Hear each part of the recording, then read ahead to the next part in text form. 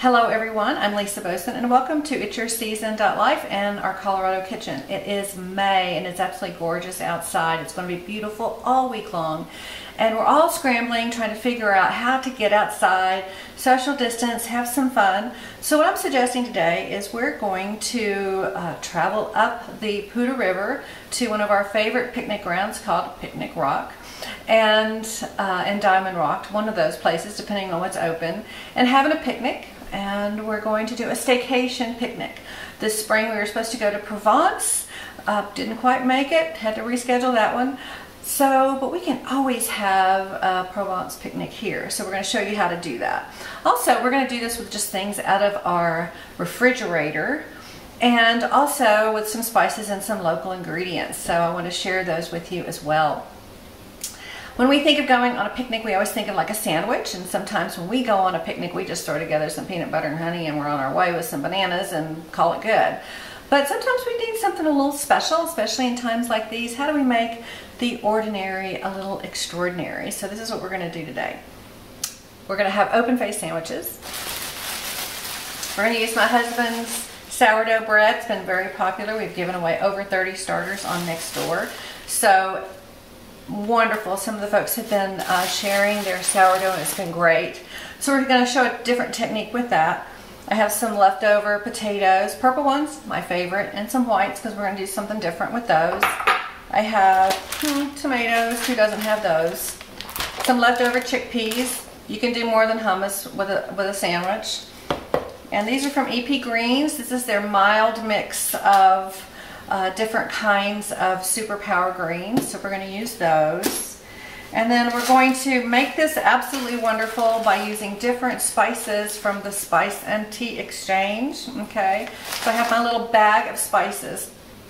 And so one thing we think about with plant-based is how to make things special. So we're going to make things extra special, give it a little France touch, maybe a little Mediterranean for lunch today, and have a super picnic on the Poudre. Say that 5 times. So stay with me.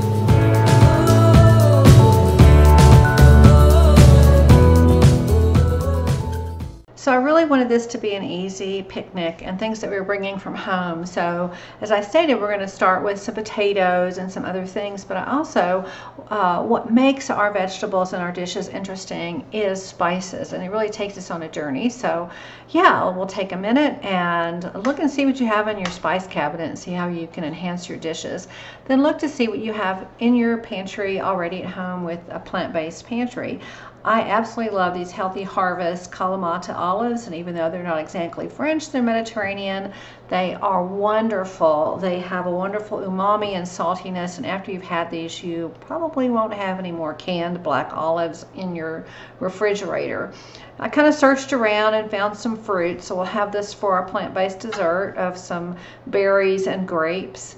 And then I moved on to create the first potato dish. So one thing that you will have in your plant-based kitchen is Instapot steamed potatoes, 12-minute steam in an Instapot, and you can have baby potatoes ready to go for anything, even just snacking. So all I did here, I started out with a fork and just started smashing these baby potatoes, these Dutch babies, Yukons that I had in the refrigerator, and then I kind of progressed to keep smashing them up, and I thought, well, they will be good with the black truffle salt from the spice shop. So that was that. Just pull them together and then put them in a container and move on to the next dish. So this is a kind of a smashing kind of lunch as well. So I went to the purple potatoes, and absolutely these are beautiful. They add color. They're going to have different vitamins because they're colorful. And so with these, again, I kind of cut them in quarters and started smashing them with a fork. You don't see it here, but I actually started smashing them with my hands as well. And all I added to these, because I wanted to keep the color and just keep the beauty of the purple, is add some toum, which is basically mayonnaise without egg. It's emulsified garlic. You can get it at the Fort Collins Farmers Market from Shak, and this will be in the information below, but you'll get it from Shak. So I just mashed those up, kept mashing, and just kept them kind of coarse. I didn't want to get the food processor out and have something else to clean up. So I thought, what can I do with a fork and my hands, just like they did kind of in the old days. And then the next dish was the chickpeas. So this is the mirepoix from the spice shop that I mixed with a little bit of the aquafaba, that liquid that's left over from the chickpeas. So I drained a can of chickpeas. A couple of days ago, I kept both the peas and the aquafaba, the liquid from the can, and so I softened up the mirepoix with that. And then I went to town mashing up those leftover chickpeas. And yeah, started with a fork with my hands, and then it felt kind of cool feeling how the consistency of the chickpeas was changing. So yeah, kept mashing them up, added the mirepoix, and yeah, kept mashing, and here we go. I wound up with a timbale. So, or timbale, I think is how you say it, T-I-M-B-A-L-E. This is one of my favorite techniques. It's a garlic grater. You can find them online on Amazon. They used to be at a lot of craft fairs. They've got sharp little teeth. It's one of my quickest, easiest. You grate it up.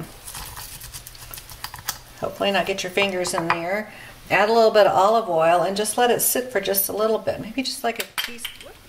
So after it's sit for, you know, a few minutes, depending on how much time you have, if you have nice little olive oil, you can kind of take a spatula and just grate it a little bit. You're really just trying to get the enzymes out of the garlic. Then we're just going to put it into a bowl. We're going to add a little bit of the seasoning from adobo seasoning from the Spice and Tea Exchange. This is going to be stupid easy. We're just going to mix it up a little bit, and then we're just going to put it into our picnic tomatoes, and on our way to the picnic ground on Poudre River, they will marinate and just be a wonderful little topping to put on top of these other things that we're going to show you in just a little bit. And